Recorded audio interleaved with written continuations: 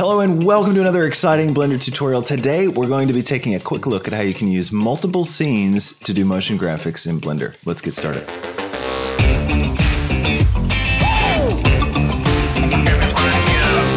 Okay, so this is something I wanted to talk about because I don't see many videos out about this, and it's a really kind of, I don't know, out of this box feature that you can do some really interesting stuff with Blender in, and I thought I'd highlight it because I was using it just last night. I was doing a project for a client and had a shot, and I needed to do this. I needed to have some text on screen.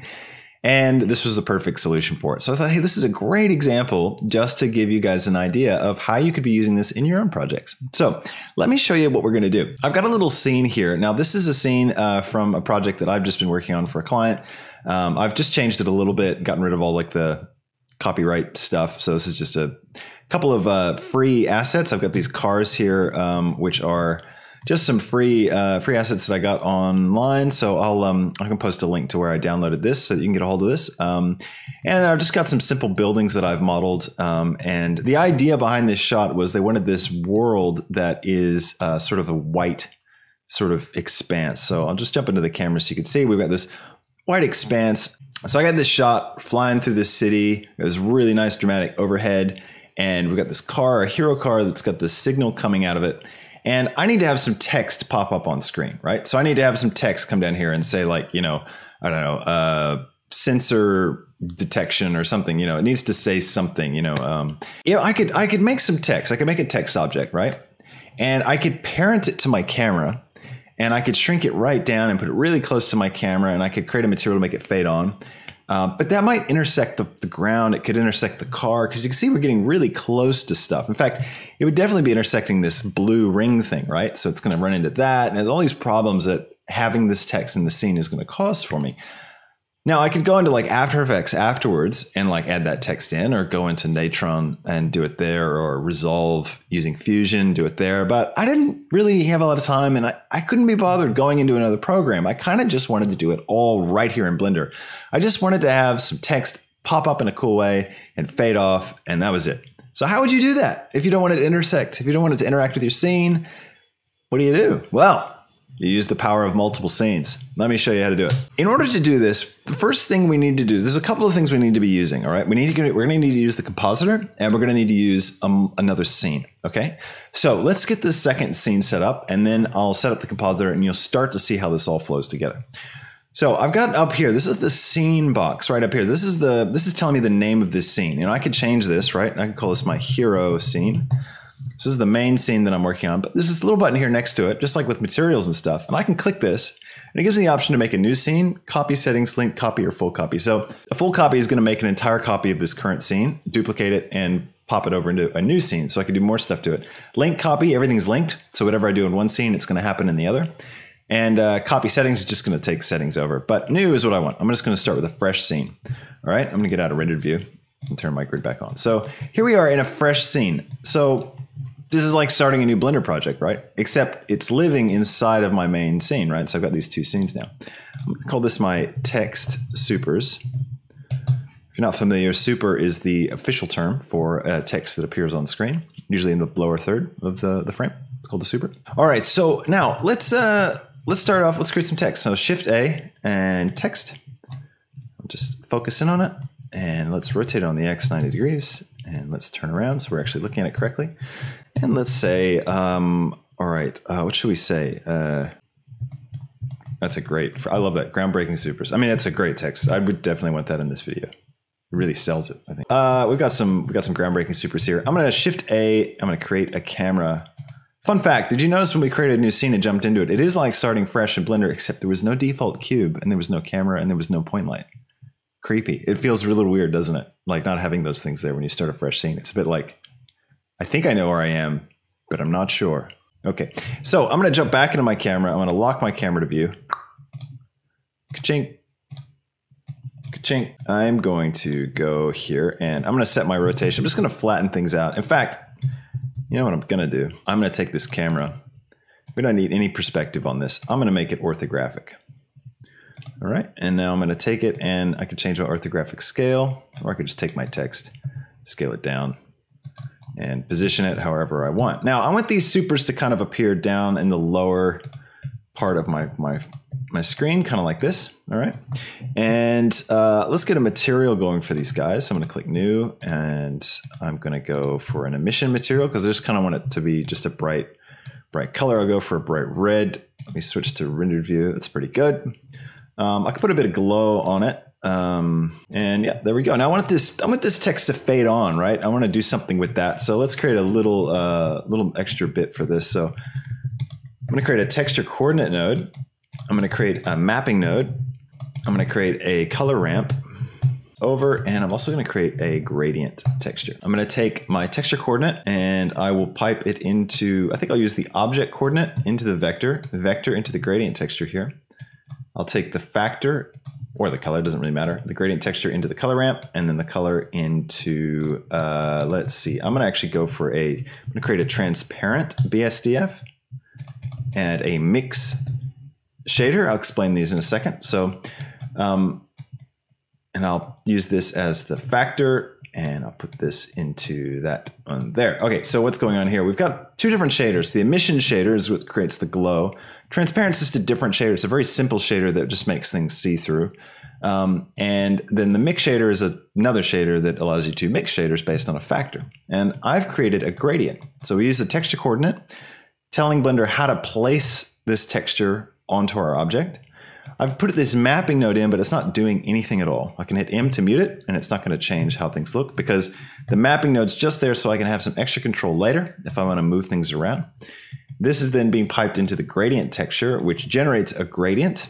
And because we've got a texture coordinate going into it, it knows how to kind of place it. And this doesn't always land where you want it to, so you have to kind of use a mapping node to move it around before you can see it sometimes.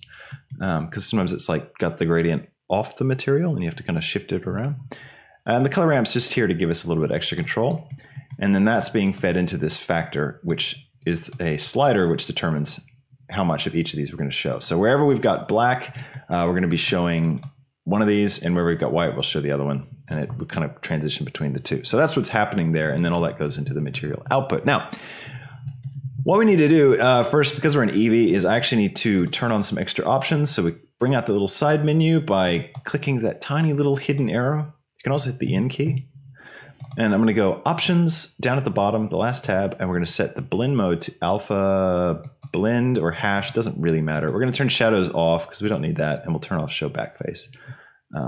So now it will actually be transparent. You can check that as well by coming over here to your render tab and film and transparent, and that will show you wherever you got this box thing, that means that it's a transparent image. So you can see without that, if I go opaque, that's what it was looking like before. You just couldn't see.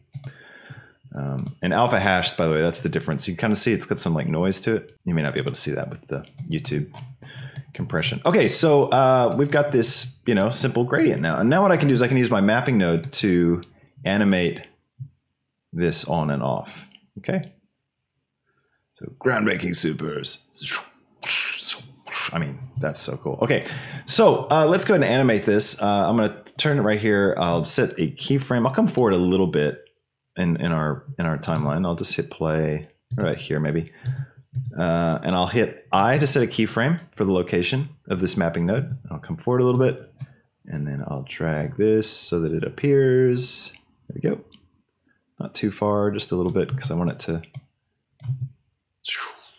There we go. I'm gonna let it stay for a little while, and then I'll hit another. In fact, I'm gonna switch to my dope sheet, select the node, select the object, then select the node. There it is. If you can't find it, you can also turn this off. This is only shows selected. So anyways, I can take this keyframe, Shift D to duplicate, drag it out. You get this solid orange color because it means these keyframes are exactly the same as these keyframes. It's just a visual indicator that nothing's changing. And then I can duplicate this one, bring it over here. So now it's going to fade back off. Okay, so we got a cool super that fades on, fades off. Lovely. What do we do with this? All right, so the next step, let's head back over to our hero scene. And what I need to do now is I'm going to take my panel over here where I've got my shader editor. I'm going to switch over to the compositor, and I'm going to click use nodes. I'm also going to double check. It's in the second tab in the Output Properties tab, come right down, make sure that compositing is turned on. It should turn on automatically, but just in case, just double check that, because that will then make sure that when you're finishing your scene and rendering, it will pipe things through the compositor. All right, so we just need to find where's our stuff. I'll hit A to select all and the full stop key to zoom in, and there's nothing here. Okay, fine. Let's go. First, we need a render layer node, and then we need a composite node. These should automatically be here for you. I'm not sure why mine aren't. And we're also going to grab a viewer node. This you will have to create yourself. Okay, so the render layer is basically just what's going to be rendered, right? So if I stick this into here to the viewer, this will allow me to see whatever is rendered in the viewer. So if I come over here to my image editor, so this will show us out. First, it won't show it to you, right? So I need to, also you have to make sure you've selected up here. So if you don't, you've got something else, just look for viewer node. And that will show us whatever we have in here, but you have to have stuff rendered. Now, if I hit play, right? It's not gonna do anything. You have to physically go up render and render image in order to get some data into this that will then show you in the viewer. So bear that in mind. The composite this is what's actually going to save your final rendered file. So don't get stuck in like doing a bunch of nodes going into your viewer, think it looks great, and then you hit render and it's only going to save out whatever's piped into this. So you make sure these are piped into the same thing. Sometimes what I like to do is grab a reroute node and just plug it in like this, so I don't forget. Sorry, I'm ignoring chat. Oh, look, my face is up high. Look at that. That's annoying. Bring that back down. I wondered why I felt so, you know. All right, so we got our thing going. Now what we can do is we're going to Shift-D, duplicate this render layer, and I'm going to select right here. You can have this drop down, and I can select my other render layer, Text Supers. There it is. Ta-da! Now what I can do is I can go, all right, well, let's mix these two guys, and we can grab both of the images and pipe them in, and then stick this one into here. I'm also going to switch this to my image editor viewer so I can see what's going on. And if you click on this little button here, this will use the alpha of the second input. So it's using the alpha channel of our super here, and it's piping it into here. So the alpha channel is the transparency channel. So it means it's going to take, like if I go to another frame here and I turn this off, you see we're going to lose everything. It's because it's not using the alpha channel. It's not using any of the transparency from this shot. But if I turn this on, it is. All right, so now let's finish our setup. So I'm going to come back over into my text super shot. All right, follow me closely. You ready? We're going to go video sequencer. Make sure you've got sequence preview selected, sequencer and preview. I'm going to drag this up so we got a little bit more room. And then drag this down. Go to the beginning of your timeline. It helps as well sometimes to pull this up and grab your timeline. Just tuck that right here so you can easily control. And I'm going to hit Shift-A in my timeline, go to Scene and Hero Scene. So you can never input in the timeline the scene that you're in. That scene you can never put in the timeline, a sequencer timeline for that scene, but you can put all the other scenes in, right? So watch, when I do this, I can now see my previous scene here in the view. And then what I can do is I can come to View, and right here, Scene Strip Display. I can set this to rendered. Right? It's going to show me the rendered scene from my other scene, and I press play. I am getting an update in my sequencer. So the sequencer is somehow able to reference a live render from both. So I can find a frame now where I've got, you know, the bit that I want, and I can come over here to my 3D viewer, and now I can actually position this. And you can see it's actually coming out quite large, and it's a little bit weird. I'm not sure why that's doing that. And you have to like refresh it. So I've got to move forward a frame. I'm not exactly sure why the frames aren't matching up. That's a bit weird, but whatever. Now what we're doing is we're compositing, right? This scene on top of this scene in Blender. And if I go back to my first scene and render things out, it's going to render both shots and put them together for me. And this is really powerful because if you want to have something like text that's not interacting with your scene, or you want to have an element that's not going to interact with your main scene and put them together, you can do it this way. And by using the sequencer like this, where you just import your first scene into your sequencer strip of the second scene, you're going to be able to see whatever is happening in your compositing node in real time. Well, not in real time. It's going to be very slow, but you can see it. So you can get updates and you can position things and get stuff set up right so that it looks the way you want it to.